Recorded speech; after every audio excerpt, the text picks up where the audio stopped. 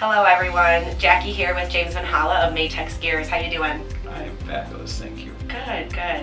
So today we're talking about the proper lubrication of your Planetary gears. Good. You guys do your gears, so to speak, a la carte. You give them just the gear. It's up to the client to house them and add any lubrication they need later on while it comes pre-lubricated. So tell me a little bit about this. Yeah, a lot of our smaller gears will come with grease already packed in them to the proper amount, and others are just lightly oiled, and depending on your application you're going to do a housing, and we have some specs here to help you with what it is that you need to do, in terms of how much should I use.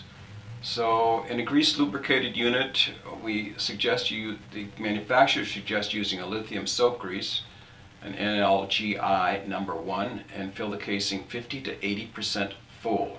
So NLGI, that is the standard, correct? That is a standard, right? It's a Japanese industrial standard.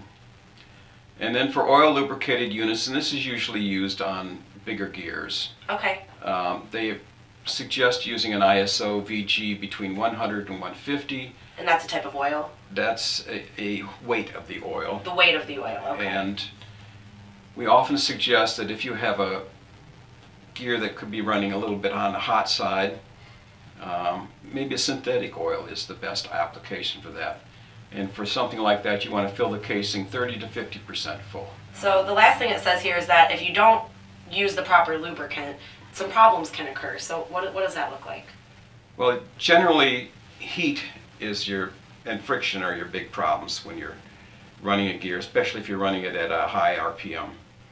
So this is where you want to even design your housing to help the heat sink away from the gear, and that's when synthetic oil can come in handy because they can handle higher temperatures.